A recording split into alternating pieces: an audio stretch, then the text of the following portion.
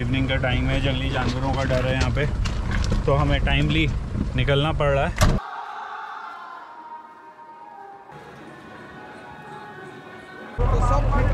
तो अब हम निकल चुके हैं यहाँ पे वापसी। ये गुरु आ रहा उधर है।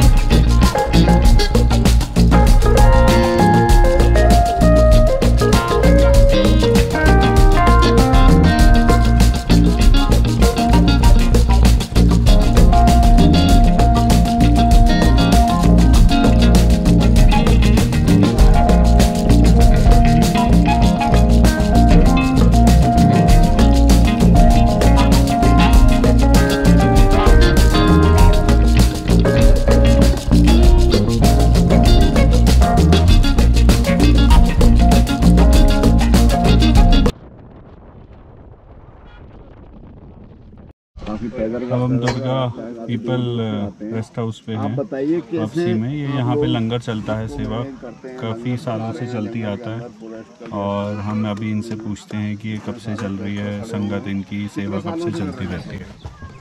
कम से कम तो 10-12 साल। अच्छा, कहाँ काम से लोग आते हैं? ये हमारे शक्ति फार्म बसगर की संगत है।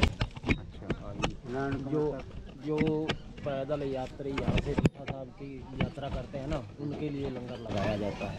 जी ठीक है। कितने लोग आते हैं, लगभग कितनी संगत आती है यहाँ से? ये रीठा साहब यात्रा करने के लिए तो कम से कम नहीं तो 3-4 हज़ार यहाँ से निकलती है। अच्छा, हाँ जी। और हमारे लोग सेवा करने वाले 70-80 लोग आते हैं। 70-80 लोग। आप कहाँ से आते हैं आप लोग? हम शक्ति फार्म बसगर से। शक्ति फार्म बसगर से जी। तो राशन वगैरह सब साथ ही लाते हैं? जी। तो लाइट कैसे आपने लाइट लगाई हुई है इसके लिए? जनरेटर का इंतजाम करते हैं। बहुत बढ़िया, बहुत अच्छी बात है।